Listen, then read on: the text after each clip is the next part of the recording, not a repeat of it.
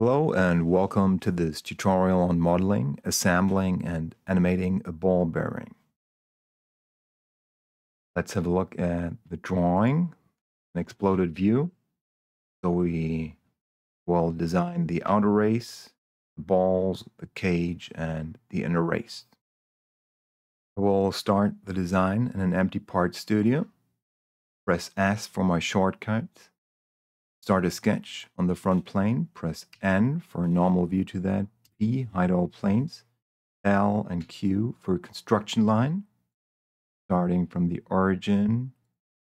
Dimension that with 22. Then draw a circle with a 12 millimeter diameter. Draw one line, a vertical line here, and with Shift M, I take the midpoint relationship between that line and the origin. Next, I will draw a center point rectangle, place that here, pull that out, then give that a 4.8 width and a 12 millimeter height. With I, constrain that coincident with that circle. Then go to the mirror command, take that line as my mirror line and mirror those 4 lines here. All right, that's it for the sketch. We can define one mate connector with the origin here, with the z-axis pointing upwards. And then go to the Revolve command. Take those 2 regions and rotate that around our mate connector here. All right. I'll make that sketch visible again and rotate those 2 regions here around that line. So we get 3 parts here in our part studio. I can hide that sketch. And let's see. So the first one here is the outer race. Then next we get the inner race. And finally the ball. I'll apply some appearance to that, some light gray, and can change the transparency of those 2 with that slider here.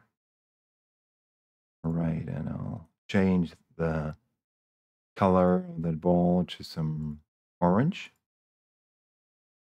And finally, I'll apply a fillet of 1 millimeter to those 2 edges, just picking the face. Okay, that's it for the work in this part studio. And I'll switch to the assembly. Go to insert and insert the whole part studio here. All right. I will pull things apart and constrain things to the origin here. So first, with the revolute mate, I'll take the inner race. I press Shift to select the center mate connector of those, and that one. I'll do that one more time for the outer race and that same origin here. And then I'll position that ball next to that face and take the tangent mate between that face and that one. Okay, that jumped to the inside. I'll just change the alignment. And that's it. Now I will define one mate connector with this origin here and make an assembly circular pattern of our ball around our axis and make that 8 times.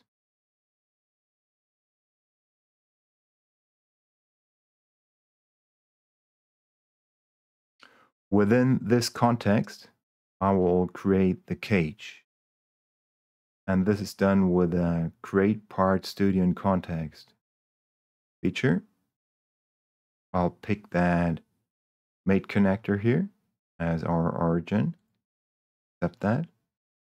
And second Part Studio opens here. And I will start a sketch on this top plane. Press P again, hide all planes. And I'll draw like in this perspective. So we're in the first sketch, and I will press U to project one ball silhouette to my sketch. Select that circle, press Q to make that construction line.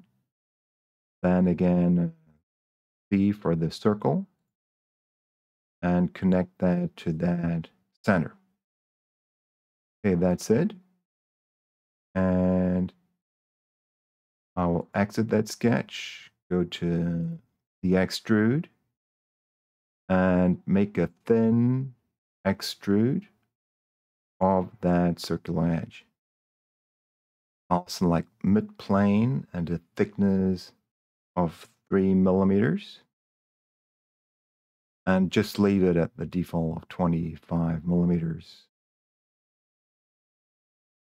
All right. Next is a Boolean operation between those balls here. I'll select them.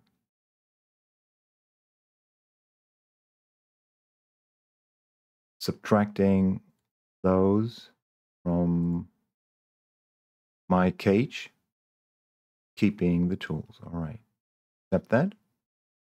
And then I'll just go to the shell command, give the shell thickness 1 millimeter, and remove those 3 faces.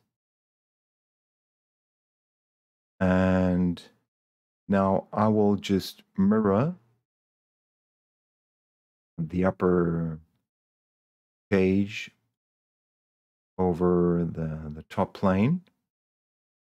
And bearings, we create 2 sides of the cage held by pins. We can easily bolt this off of this Part Studio, and maybe you want to go ahead and try that for yourself. Okay, I'll exit here, rename my part cage, and again change the appearance, some blue. And that's it for the work in my second Part Studio. And now I will insert and go to the assembly. Okay. Onshape switches to the assembly with my cage inserted. I need to create one group relation between my cage and the spheres, the balls. Okay. Now that's it for the design part. I want to animate that ball bearing And for that, I will hide this mate connector of the origin, go to the Revolve, then go to that face of my cage and pick that, and pick that mate connector from the origin. And I don't need that tangent relationship anymore. I'll suppress it, go to Revolve, and animate that. And there you have it. I hope you liked this video, and I see you in the next one.